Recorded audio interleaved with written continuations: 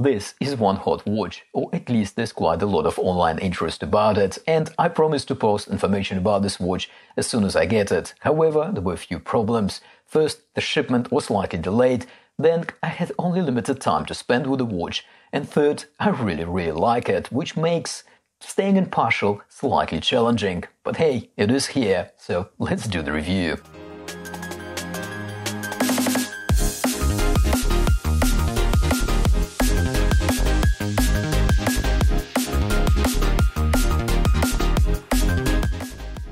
Hi and welcome to the channel. As I just mentioned, I only had quite a limited time with this watch and I really like it. So I will try not to pass judgment in this video and stick to the unboxing routine, call out the specs and dimensions, wrist shots, and maybe even put it on a leather strap or two. And of course I will share any shortcomings that I managed to pick up so far. However, just in case you think I missed anything, do let me know in the comments or via the Instagram and I will try to answer or incorporate it in the follow-up review, which I plan in the coming weeks. So, of course, subscribe to the channel so not to miss it.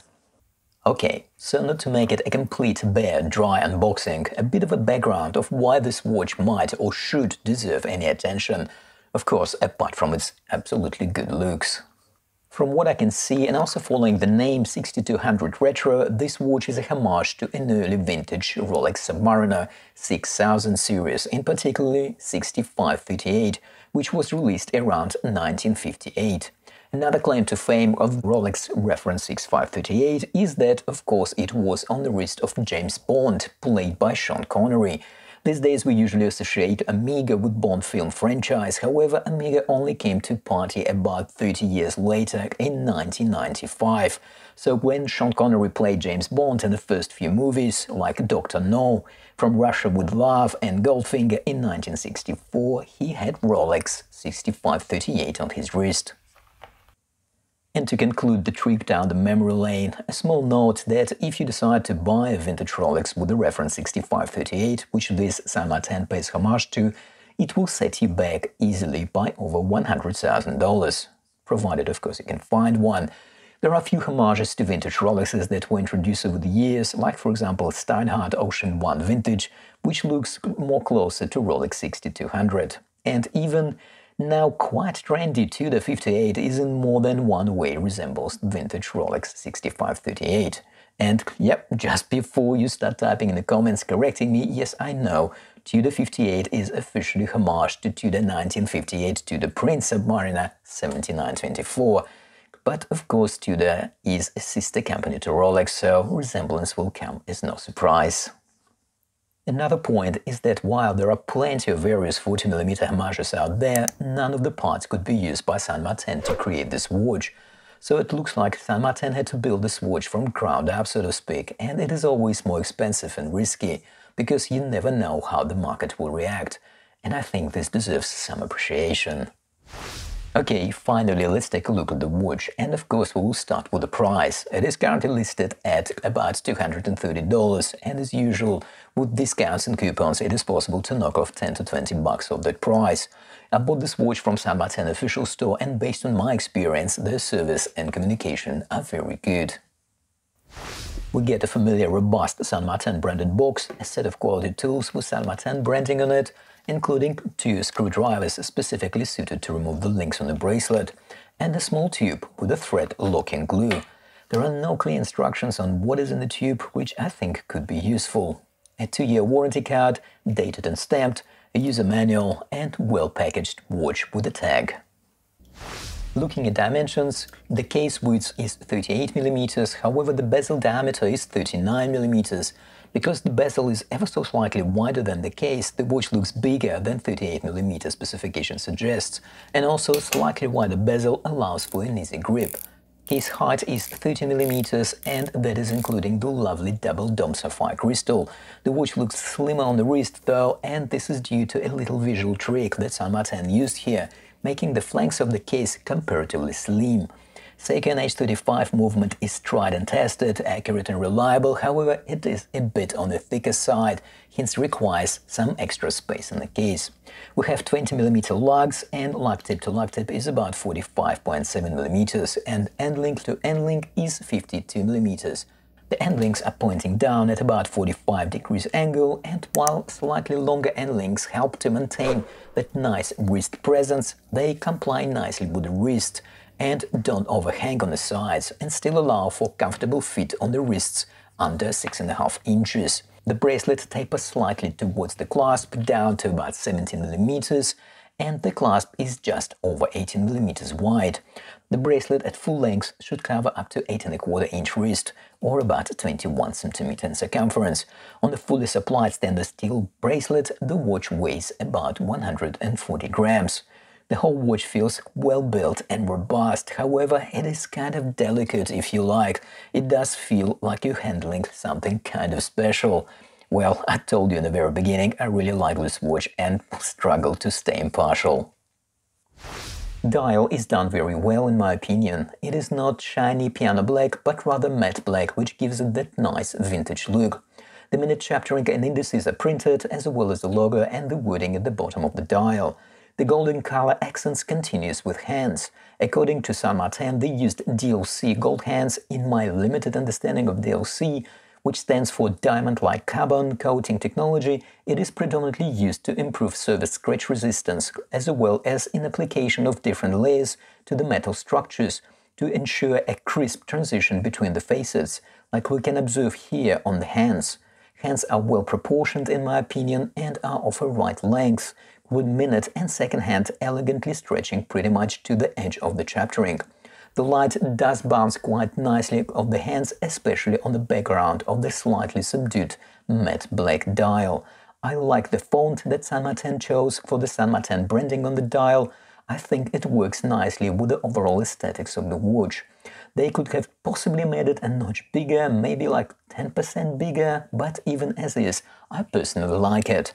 Of course, the lume. Lume is quite generously applied and is pretty good. Not much difference to its bigger 40mm sibling that I reviewed not so long ago. It gives out more of a greenish hue, again in line with the overall vintage aesthetics of this watch. Of course, there is no date on this watch. Initially, I thought I will miss the date function on the dial, however, to my surprise, I am quite okay with it. Also, if you noticed, the rehaut is also matte black, so our attention is not distracted by any shiny things on the dial, other than the gold hands, which makes hands really stand out and of course makes the watch even more legible. As I mentioned earlier, we have a nice double dome sapphire crystal with anti-reflective undercoating. The domed curvature gives that lovely vintage look, which adds to the charm of this watch. This watch has a ceramic insert bezel with a well-loomed 12 o'clock pip. It is a 120 clicks unidirectional bezel. The ceramic bezel works quite well with the domed sapphire crystal, creating a nice polished look. The bezel has a good resistance and at the same time is easy to grip and operate. The bezel action is good. It is slightly different from the 40mm Saint Martin Homage I reviewed recently, which has a really good bezel action. On this watch, the bezel action is still good, but there is a tiny backplay. Let's put it this way, if on the 40mm Saint Martin the bezel really feels like a precision tool, on this vintage version it feels like a well-manufactured tool, but more of a vintage one. Also, the 12 o'clock marker is perfectly aligned on my watch, which is good. Moving on to the case, stainless steel construction, nice brushing and polishing. I like that Saint Martin went with the brushed flanks here. Much better for masking potential scratches. They still put a polished bevel edge on the transition between the top and the sides of the case, which allows for light to bounce, creating a nice dressy look. The corners and transitions are well defined and the lugs are slim in line with the vintage look. Also, slim lugs create a smooth transition from the case to the bracelet. The screw-on back case is totally sterile. We have a vintage-style screw-down crown with a shark logo, which I think works very well on this watch. The crown is well proportioned, easy to grip and operate. The threading is smooth and of sufficient length. Saint Martin declares 200 meters of water resistance, making this watch not just enjoyable to look at, but also a robust and dependable companion that you can wear while swimming. Saint Martin used Seiko NH35 movement in this watch, which beats at 21,600 beats per hour. In my personal opinion, this slower beating movement works very well in this particular watch, adding to its vintage charm. Modern Rolex movements, of course, run at 28,800 beats per hour. However, the 6358 Vintage Submariner used Rolex movement reference 1030, which actually had a beating frequency of 18,000 beats per hour. So, for all intents and purposes, we're getting a smoother sweep of the second hand here than on the original vintage Rolex. So, do you think Saint Martin should have gone with a higher beat movement here and maybe use Sellita SW200, which of course would give us a smoother second-hand sweep, but would have pushed the price up as well? Well, let us know in the comments. Crown action is smooth and sturdy. While we're on the subject of crown, NH35 of course has a date complication, and in this particular watch, which doesn't have the date on the dial, it results in so-called ghost position of the crown. Well, ideally, of course, Saint Martin should have used a no-date movement like Seiko NH38, for example. However, I personally didn't find the ghost position to be of any inconvenience at all. You just go past it and that's it. Now, in regards to accuracy, for the time I had this watch with me so far, it proved to be quite accurate, and as usual, I'll do a full time grapher check in the follow-up review. So stay tuned for that, and that is, subscribe if you haven't already done so. Bracelet. Like it or don't like it, but looks like Saint Martin went all the way out designing this bracelet. Very much in line with the vintage style. We have rivets, 5-piece links, and what looks like a well-designed clasp. Even Tudor, with the Tudor 58 Black Bay, made rivets purely decorative. And what looks like 5-piece link on the Tudor Black Bay 58 is actually a 3-piece link. Maybe it is a simpler and more robust approach, but it is not what Saint Martin did here. And I think they did it quite well. So we have a solid end links, solid links, a fully brushed bracelet with the matching brushing on the case, which helps further with the case bracelet integration.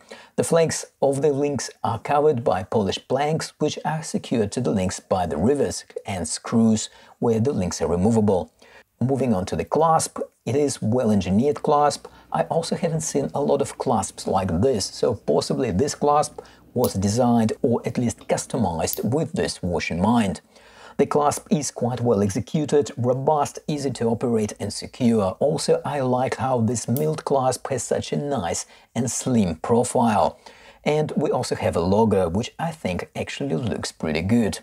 We have 4 marker adjustments, out of which only 2 can be used as the things stand now. Personally, I think there is possibly a simple solution here. Having a flush head screws on the last links might just solve this issue. Interestingly enough, this is similar to the approach taken by Tudor on its riveted bracelet. Well, let's see what Saint Martin comes back with. They are aware of the issue and apparently looking into it. Okay, the good, the bad, and, well, as I mentioned in the beginning, I like this watch. It was on my must-have list the minute I saw it on AliExpress, and when I finally got it, I wasn't disappointed. But let me put my impartial hat on and see if I can come up with some criticism. Okay, here we go.